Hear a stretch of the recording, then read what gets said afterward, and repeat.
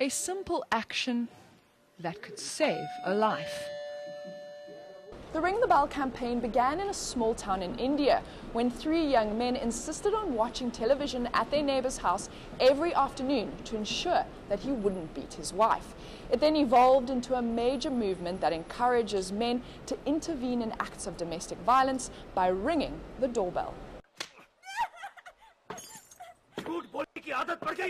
The campaign urges men who hear domestic violence in their neighborhood to ring the perpetrator's doorbell. This not only stops the violence, but lets the perpetrator know that others don't approve of what's going on. As whistles blew and church bells rang on International Women's Day, activists are calling on South African men to ring the bell too. Well, it has been very clear that perpetrators of violence are men, and we're calling upon men to change the situation.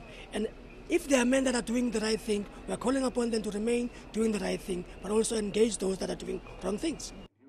eNCA Gender Justice is calling on government to set up a R1 billion fund to assist NGOs like Rape Crisis that are struggling financially. Activists also want the president to launch a commission of inquiry into government departments and programs that are not doing their job in the fight against gender violence. Paula Charles, Cape Town.